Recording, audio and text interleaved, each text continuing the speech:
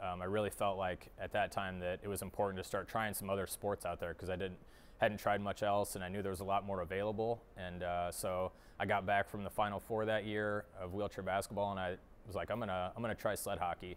There was a program that started in our community about 2 years prior to that, and the gentleman who started the program actually came to my work and found me, and was like, hey, I knew you used to play hockey, and I think you'd really enjoy sled hockey. And at the time, I was like, oh, I'm really involved in wheelchair basketball, and I don't think I have time for anything else. So I kind of put it to the back burner. And finally, after that Final Four, I was like, I'm going to go give sled hockey a shot. And there happened to be some people there from a team in Chicago, the RSC Blackhawks. The Blackhawks sponsor a team in Chicago. And so there was a couple guys from that program that were there, and I went down and tried it out. And they're like, you gotta come to Chicago and play with us. And they were the best club team in the world at that point in time. And so I went up there, started traveling up there every Saturday for practice. I'd leave my house about 6 o'clock at night and drive there. We'd practice from 11 o'clock at night till 2 o'clock in the morning. I'd get back in my car and drive back to the Quad Cities and get home about 4 or 5 in the morning.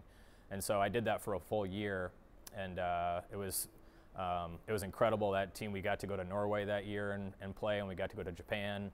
And the coach made it clear to me in the beginning that if I didn't make those Saturday practices, that I wasn't going to be able to make those trips. And so that's why I dedicated myself and gave up all my Saturday nights to go play sled hockey in Chicago. And it didn't take long, and that next year I made the Paralympic team in 2006. So it was worth it. And there was a couple older gentlemen on the team that introduced me to sled hockey when I first went down there that first time, and those guys were in Salt Lake in 2002, and they'd won the gold medal there. And once I saw their gold medal and heard their story about Salt Lake and how incredible it was, I was like, I got to do this. And so their names were Jack Sanders and Lonnie Hanna. And Jack was from around Peoria, Illinois, and Lonnie lived in Dallas, Texas. And so those guys kind of really helped bring me along in sled hockey and show me the different avenues to get where I was. So it was pretty awesome.